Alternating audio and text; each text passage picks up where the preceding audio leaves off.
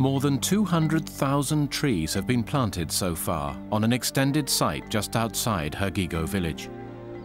With a wide, flat tidal plain, growing conditions here are almost perfect, and Sato is pleased with the progress his trees are making.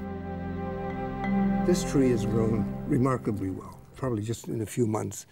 It's over ½ meter tall. And the color is quite good.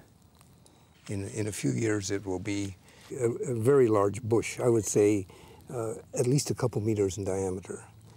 And bushes like this in a hectare will produce about over a ton of meat a year, right? And that will contribute a great deal of money and food for this village.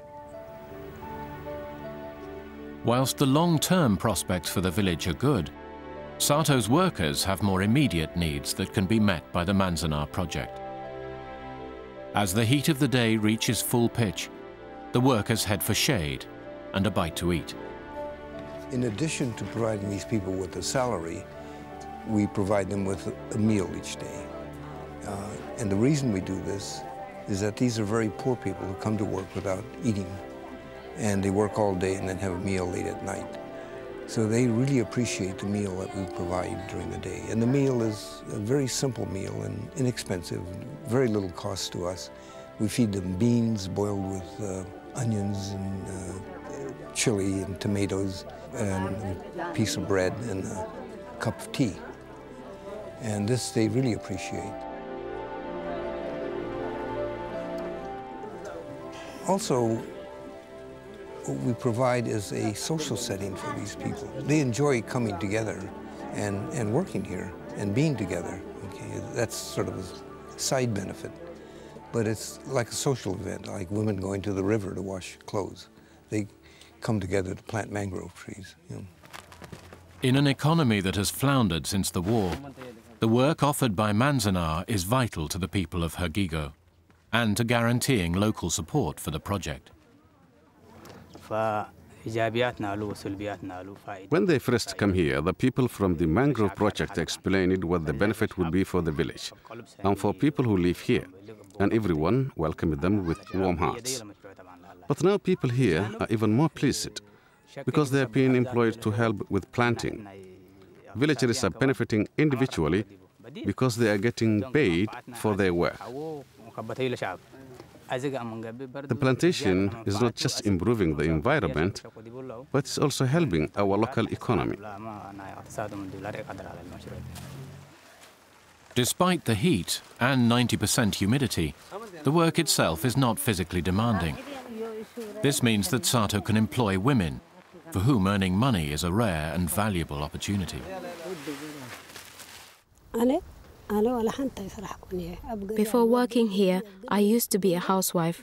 After my husband died, my son used to provide food for the family. But since my son was called up to join the army, I have to go out and work in order to bring up the rest of my family.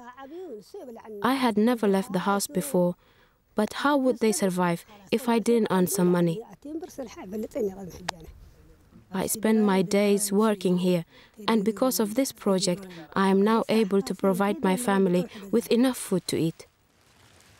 In addition to providing financial help, Sato is hoping that the project will cause a shift in the mindset of Eritreans living along the coast. The Manzanar project has had, I think, a sizable effect on these people. It never occurred to them to plant trees, and that's a problem in desert countries because to plant trees or any kind of plant is unthinkable, and we want to change that mentality. So I think a great part of our effect on them is an expansion of their worldview, and we hope that this will continue. By encouraging desert people to plant trees, Sato is hoping to transform the way they see the coastal landscape and what it can offer, vital if Eritrea is to be rebuilt. This is one step towards healing the deep wounds caused by a war that left no part of this country untouched. In the 1970s, Hergigo was singled out for especially brutal treatment by the Ethiopian army. In 1975, The Ethiopian army came to the village. The troops rounded people up and took them to the center of the village, where they shot them. Everyone else who lived here managed to escape. In 1976, the rest of the villagers thought it was safe to return. But the day they came back, Ethiopian troops were waiting. This time they killed everyone. They rounded people up and shot them. But they also set fire to the buildings and buried people in their houses. So many people were killed that we are not sure where they all died. There are countless unmarked graves all over Hergigo.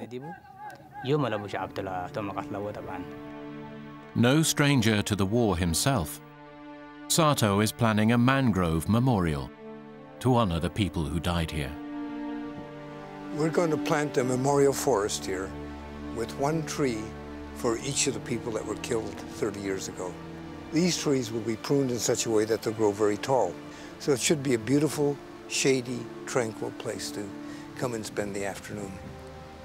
Without something like a memorial forest, the memory of these people will only be held by individuals about individuals.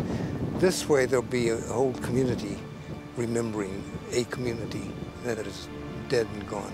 And the villagers are very pleased that we're doing this. Sato hopes the memorial forest will help people here remember the injustice of their past and give them a sense of purpose for the future.